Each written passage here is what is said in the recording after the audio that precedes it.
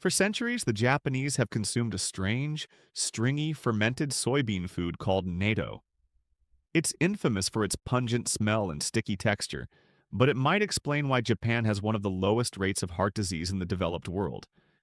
The secret appears to be an enzyme called nattokinase, and recent research suggests it could be a game changer for heart health. But is this supplement worth adding to your daily routine? Or is it just another health fad with minimal evidence?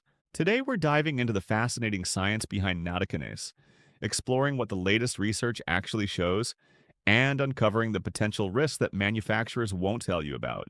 You will discover exactly how this enzyme works in your body, who should consider taking it, and most importantly, who should absolutely avoid it.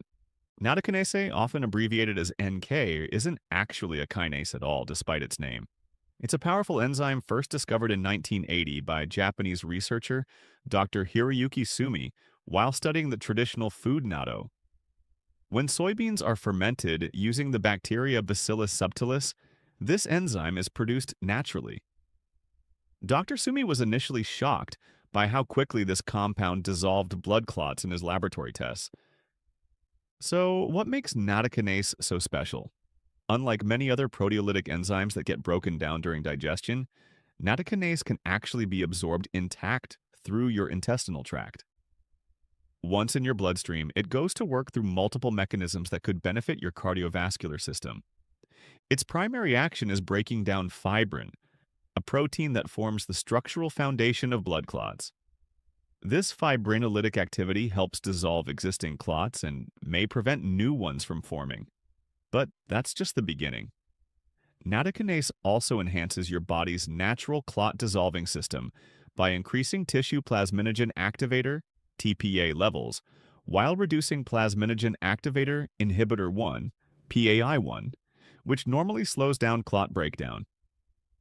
Recent research has uncovered even more potential benefits. Nattokinase appears to lower blood pressure by inhibiting angiotensin-converting enzyme, similar to how certain prescription blood pressure medications work, but through natural pathways. It also shows promising anti-inflammatory and antioxidant properties that could help prevent atherosclerosis, the hardening and narrowing of arteries that leads to heart attacks and strokes. But the real question is, does it actually work in humans, not just test tubes? Multiple clinical trials suggest it does, at least for certain cardiovascular markers. One meta-analysis examined 6 randomized controlled trials with 546 participants and found that nattokinase supplementation resulted in average reductions of 3.5 millimeters of mercury in systolic blood pressure and 2.3 millimeters of mercury in diastolic blood pressure. While these might seem like small numbers, even modest blood pressure reductions can significantly lower your risk of heart disease and stroke over time. The effects appear to be dose-dependent.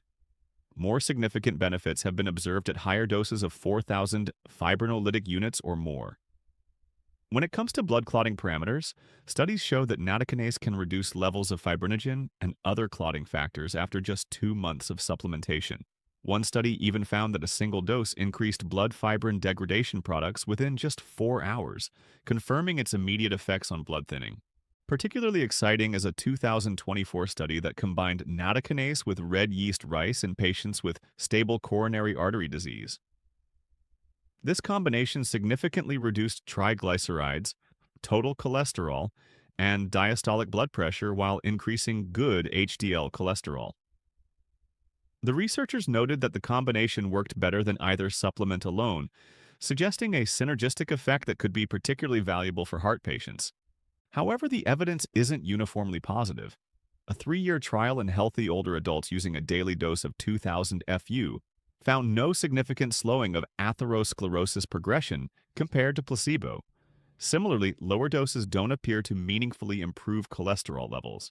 This suggests that dosage matters significantly, and nattokinase might be more beneficial for people with existing cardiovascular issues rather than as a preventive measure for healthy individuals.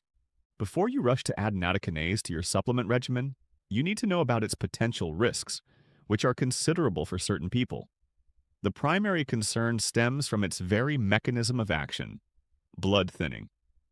While this property is what makes it potentially beneficial, it also creates serious risks for specific populations.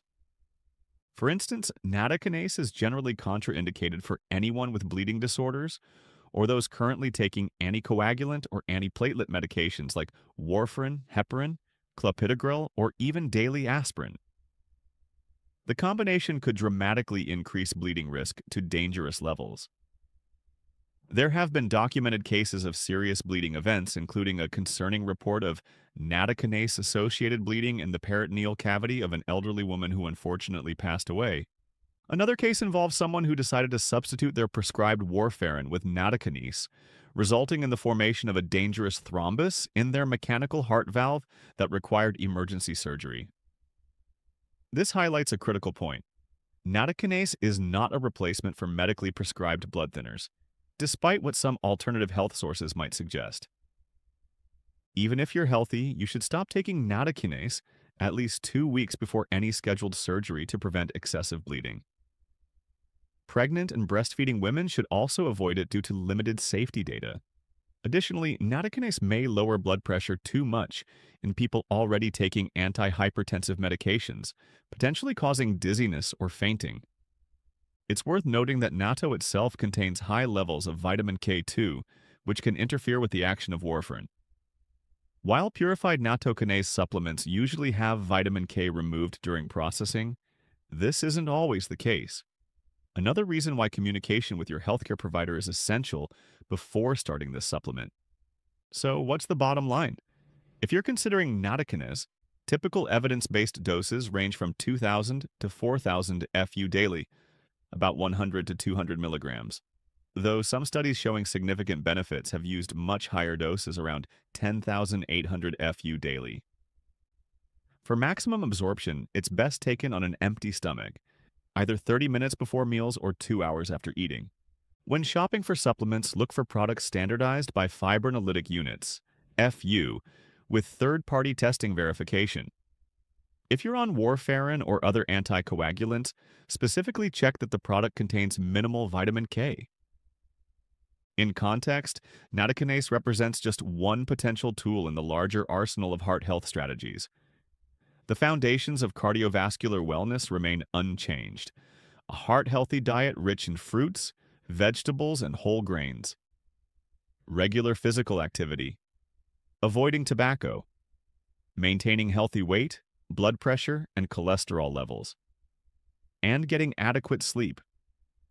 Nattokinase may complement these approaches for certain individuals, but it should never replace them or prescribed medications.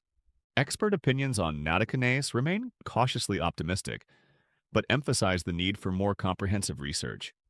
While preliminary studies are promising, major cardiovascular organizations like the American Heart Association and European Society of Cardiology don't specifically endorse nattokinase supplementation yet, suggesting the evidence base still doesn't meet their rigorous standards for widespread recommendation. The most suitable candidates for nattokinase supplementation might be adults with prehypertension or borderline high triglycerides and LDL cholesterol who prefer natural approaches as adjuncts to lifestyle changes. Those at moderate risk of venous thromboembolism who cannot tolerate aspirin might also benefit, though this is not yet endorsed by clinical guidelines. Nattokinase represents the fascinating intersection of traditional food wisdom and modern scientific validation. While it shows genuine promise for supporting heart health through multiple mechanisms, it's not appropriate for everyone and carries significant risks for certain populations. As with any supplement, the decision to use nattokinase should be made in consultation with healthcare providers who understand your complete medical history. What do you think? Have you tried nattokinase or other natural supplements for heart health? Share your experiences in the comments below. And if you found this information valuable, please consider subscribing for more evidence-based health content that cuts through the hype to give you the facts you need.